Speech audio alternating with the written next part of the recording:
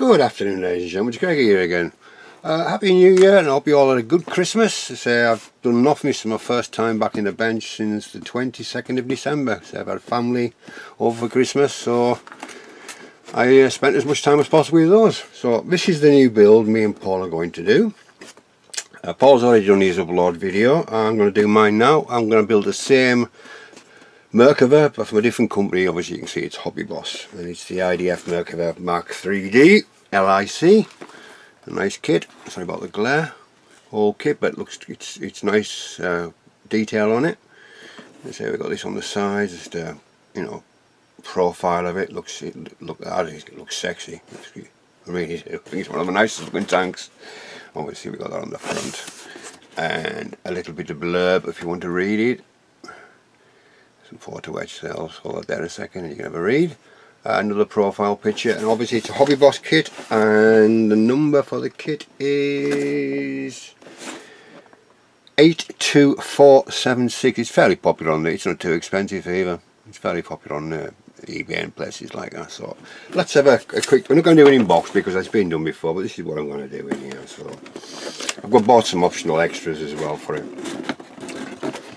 The barrel is on its way. See, I've built the tracks as Paul has done the same with a quiet period. So I built the tracks, fairly easy to go together. So they're built. See, it's messing around with the little plastic ones, even though they're not bad quality. Also I have this IDF 50 cal. Got those, 2 of those in that pack. So resin and other bits and pieces in there. I'll have a look, clean them all up, so it's all resin in there, so we can clean all that up and see what they're like. But the kit ones are pretty nice as well, I have to admit, but we'll keep them just in case. And I was just messing around with the tracks. It's got the small pins that go in the sides, if you can see those. They're easy to go in. They do, yeah, you know, they're a nice track. They are a nice track, but you have to be very careful when you're putting the pins in. You don't have too much glue on it like I did, and it's not quite set, but it's not that much movement on it. So also I've got those, I've had these for quite a while, the stencils. I'm sure they'll come in quite useful with the build, but they've quite a long time. And finally I got the stowage basket and bins for the back, and a couple of bits and bobs to go in there as well. So I just thought I'd pimp it up a little bit. So let's put all these to the side, and you can see by the detail. Obviously I didn't realise this one has actually got the coating on as well. Let me see if you can see it through the plastic. Let's have a look. Let's take it out of the plastic. Seems it's going to be built shortly. So, as you can see, you know, there's nothing wrong with the quality on that. It really isn't. And you got the non-slip surface as well on it. And I think around about 30 quid for these kits, so they're not overly expensive, and you know, for the quality that you get, they look really, really nice. And see if the lower hull's like that, which I presume it will be. Sorry, the upper hull. Let's have a gander. And again, it is. Let's just take this out of the bag again, and we'll have a quick look at this.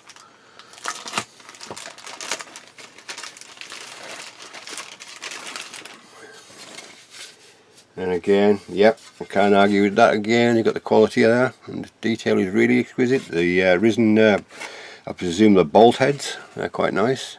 And you've got the texture on there again. And on the back, obviously, this is front-ended engine. Mid-engine sports car, as I say. The engine's at the front on this one.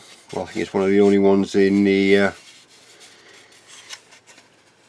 modern day tanks that's got the engine at the front.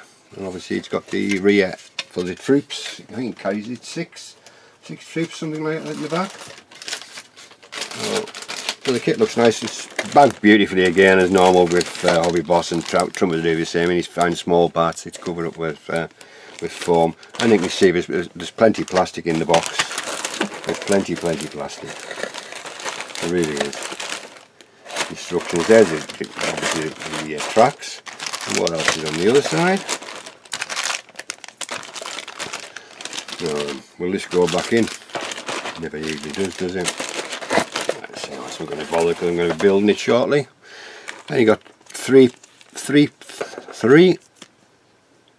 PE strands. Got the grills and vents and things, and I'm not sure what they're for. And on the other side we have some more metal stuff as well. And you got the cable, copper cable, which is nice. It's malleable, it looks good, so no problem. And obviously the decals I'm probably not use for the stencils. Let's open this up and let's see what we've got. It's going to go into a very small sort of vignette more than a dial. And it's got the actual ball and chain armour coming with it as well. So that's going to be fun to do. Yeah, you've got the yeah, I think it won't be too bad to do that, he says, but with the option is there anyhow. There's many options. And again, I was watching Paul's video. This one's the same, the actual wheels are separate and they're already together for the idler. Again, nice neat quality. It's got the holes for the sand and things to go out through. You see those through that. The polycaps and the lower hull. Obviously it's a lot of stuff to go on there, but yeah, nothing wrong at all with that. Down there. And I think that's it for that, so let's just pop all this stuff back in here for now. What came out of here.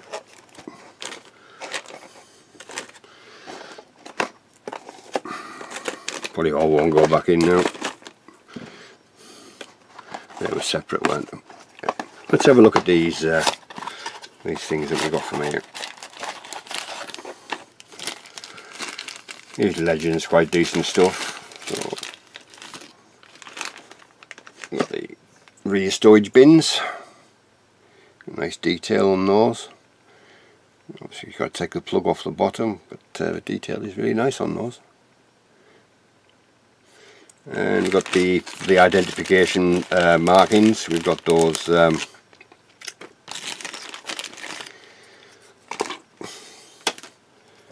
like canvasy cover stuff. So I'll probably use those as well. I think it's 3 of those. And obviously you've got there's a little bit of tarps and things there, not a lot. And the main part is the turret basket. This again is nicely done. Again on the sides. So just got to be careful when you take the plug off. Obviously it's going to take a bit of doing. But yeah, so it's going to look nice on the vehicle when it's done. When it's getting built, I should say.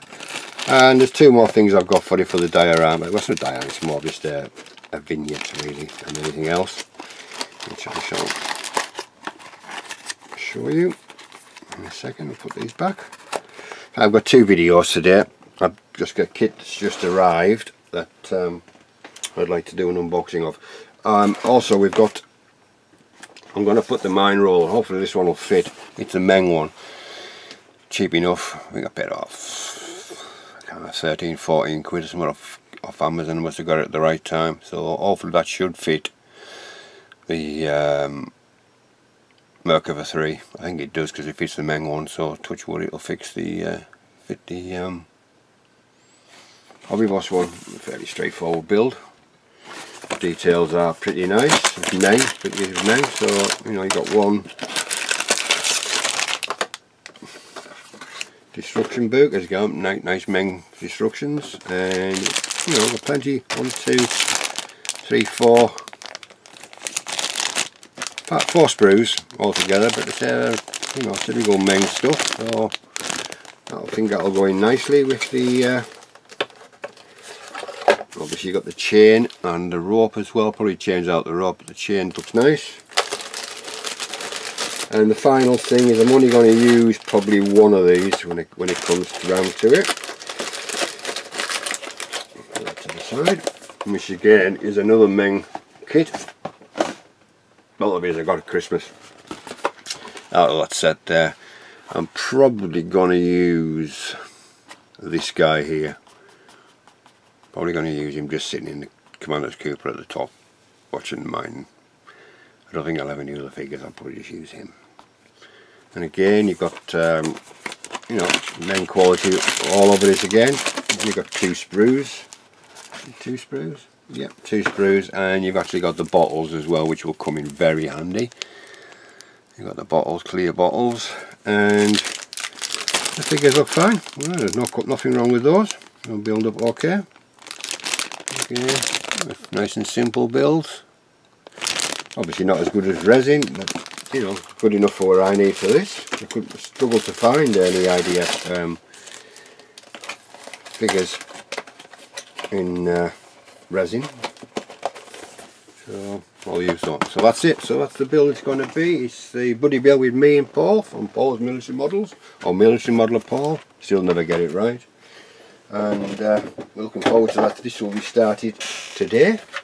So I shall just put the lid back on it now. Yeah, we'll start that today. Got a clear bench, everything's hunky dory as they say, and I'm really excited to get on with the new build. So I say thank you very much again for all my subscribers. I haven't forgotten about the giveaway, and so far there's only 3 people actually said of 3 people actually watched it to the end to say I'm in. So 3 people so far. I'll leave it till the end of January, and then we shall go from there. If nobody else pops up with anything, then there's a 3 in 1 chance of you getting the kit. So, which was a bit disappointing. I thought more people would have hung about and had a look, but never mind, it's everybody to their own, each to their own. So this is Greg signing off, and we're back very shortly with a kit review of the new rifle kit. That's all I'm going to say. So I'll see you very soon. So it's Greg signing off, and we'll see you soon.